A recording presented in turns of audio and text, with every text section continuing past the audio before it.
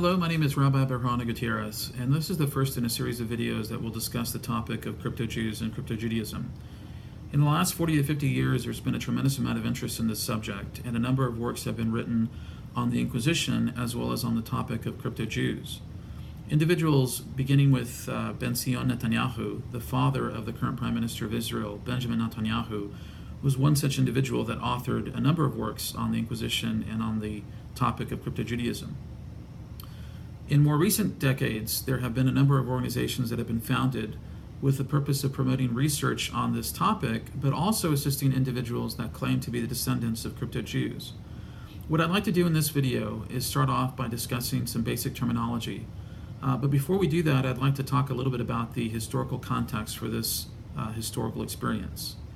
At the end of the 14th century, in the kingdoms of Castile and Aragon, and in the kingdom of Navarra, on the Iberian Peninsula, a series of violent attacks spread and targeted the Jewish communities of these areas.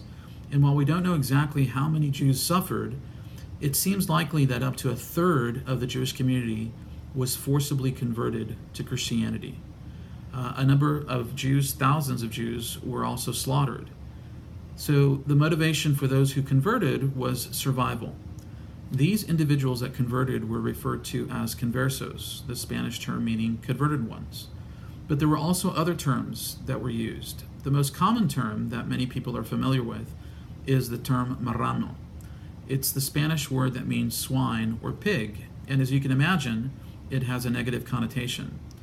I'd like to reference two sources in the 16th century and in the 17th century that refer to the use of the term Marrano by Spanish sources. The first is the famous Spanish dictionary of 1611. It was authored by Sebastián de Covarrubias, and it defined the term marrano as follows. In the Spanish it says, "Es el recién convertido al cristianismo, tenemos ruin concepto del por haberse convertido fingidamente." Translation of this is that the recent convert to Christianity, of whom we have a despicable opinion for having feigned his conversion.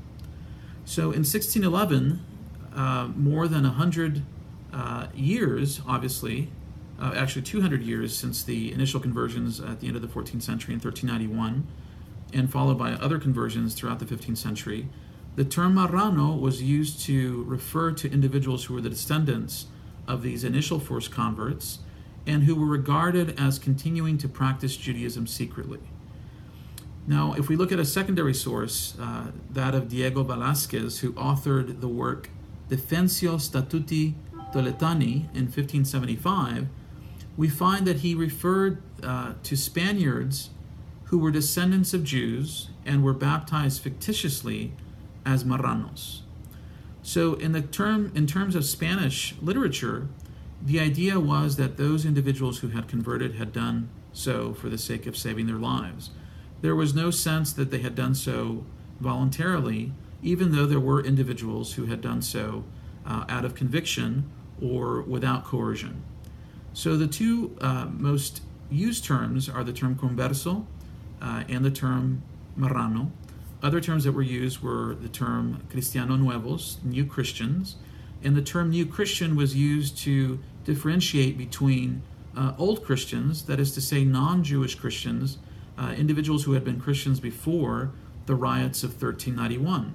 And this became the basis for the eventual adoption of purity of blood laws, which differentiated individuals who were of old Christian birth, or quote-unquote pure Christian birth, and those who were tainted by Jewish ancestry and Jewish blood. Now, in more recent years, there have been other terms that have also been used. The first of this is Crypto Jews, which is sort of the term that I think many scholars choose to use. The term converso continues to be used, and it's also used to include individuals who converted voluntarily, as well as those who converted under duress. And when we say duress, it does include physical violence, but it's also used to connote individuals that converted under economic distress. One of the things that happened in the aftermath of the riots of 1391 and leading into the first few decades of the 15th century were severe economic restrictions on the Jewish communities of Castile and other areas. And what resulted was in the economic devastation of many of these communities, which resulted in starvation in many cases. And so some cases, families converted to survive. From my perspective, that certainly should be included under the category of coerced. But it's clear that the term was used to refer to different types of converts. The other term that's used is the Hebrew term anus or anusim. The term anus is the singular form, and it means forced one. It's actually the word that's used for rape. Individuals were violated. They were forced to convert to Christianity against their will, and the term anusim is the plural form of that. The other term that's used is bnei anusim, which refers to the descendants of, or the children of Anusim. And the argument that's used often in using this term is that individuals who claim to be the descendants of Conversos in past centuries are not Conversos themselves, but they're the descendants of these individuals, the children of Conversos or the children of Anusim.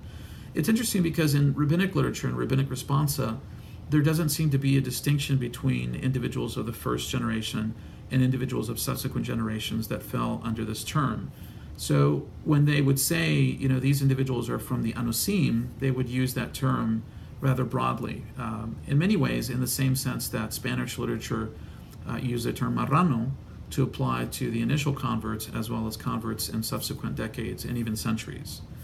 So that's a very brief review of some of the terms that are used, and in subsequent videos, we'll look at the historical context, we'll look at some of the major players that were active in the 14th and 15th centuries, we'll look at personalities that were very important in the phenomena of Crypto Judaism, and then we'll also look at some of the practices and some of the attitudes of Jews and Christians in response to the class of individuals that were now legally Christian, but continue to be tied to their Jewish past in a variety of different ways.